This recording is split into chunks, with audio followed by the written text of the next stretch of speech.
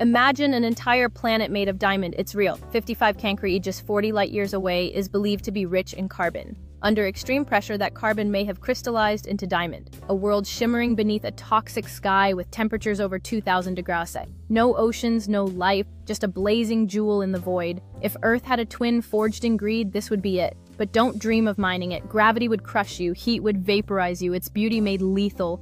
In the endless dark, there's a planet that sparkles, not with hope but with impossible wealth. As explorers set their sights on this distant jewel, the stark reality of 55 Cancri E unfolds. The beauty is undeniable, yet every facet tells a story of danger.